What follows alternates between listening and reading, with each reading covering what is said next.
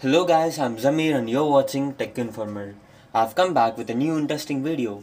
In this video, I'm going to show you how to customize your home screen closer to OxygenOS 11. In this video, I'm going to customize my home screen in 4 different steps. In first step, I'm going to install Nova Launcher. In the second step, I'm going to install a custom icon pack. Third step is about installation of custom theme.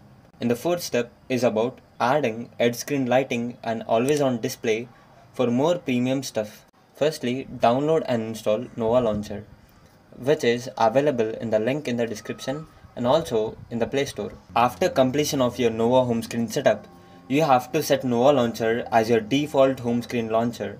Next, you need a custom icon pack.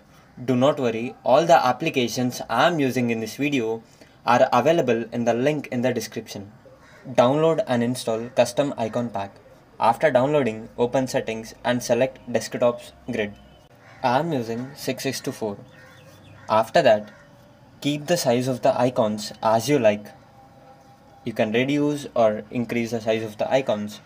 Open Nova settings in the look and feel section. Select theme as OxygenOS 11. After selecting, you can see your home screen icons are totally changed as OxygenOS. If you are using any Oppo or Realme devices, then on the Photos application icon, click on Edit and select the gallery icon of OnePlus, and I am renaming it as Gallery. After that, I am customizing my Google search bar. Among this, you can select any of your choice. Next, dark mode. Yes guys, dark mode is very important, and this dark doesn't seems to be a pitch black. I'm a big fan of pitch black, so in the dark mode you can select the black you want. For notification settings and other UI customizations, I am using OxygenOS theme. You can easily download it from the link in the description. For Oppo and Realme users, you can use this trick for bypassing 5-minute trial. Just you need an iMod application. After opening this theme, in your theme store, just click on Apply.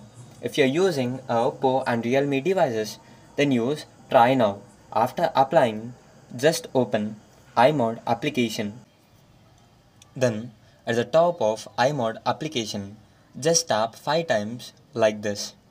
You have successfully bypassed your 5 minutes trial in Oppo and Realme devices. For always on display, you might have tried applications available in the Play Store, but most of them contains ads. This application is a lighter and totally ad-free.